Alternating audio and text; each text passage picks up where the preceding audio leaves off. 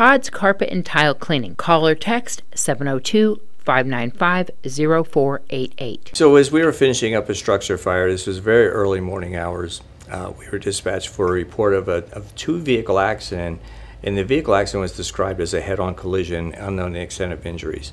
So as we were responding, we were notified, in fact, it was not a head-on collision with two vehicles. It was a vehicle versus two Burros, occupied vehicle, and fire department assisting and helping clear the scene of the resulting debris.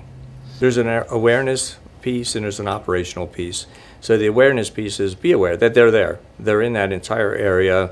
They travel at night when it's dark, and it's getting darker earlier now, so that's going to increase the risks.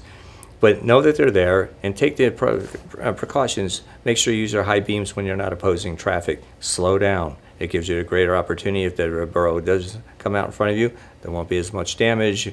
Help protect you, your vehicle, and possibly the Burro. And just take all the precautions. Don't take unnecessary risks in these areas, and certainly don't speed.